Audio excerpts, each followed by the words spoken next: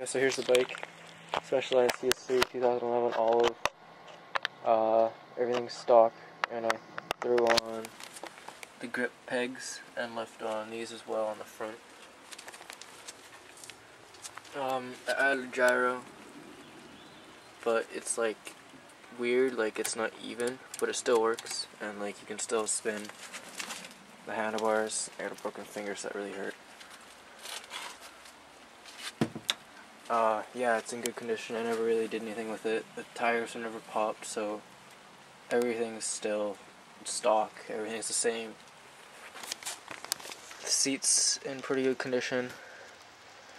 I don't know, maybe a scuff. No, it looks good.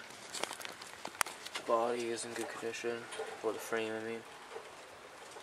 Sticker. Everything's stock.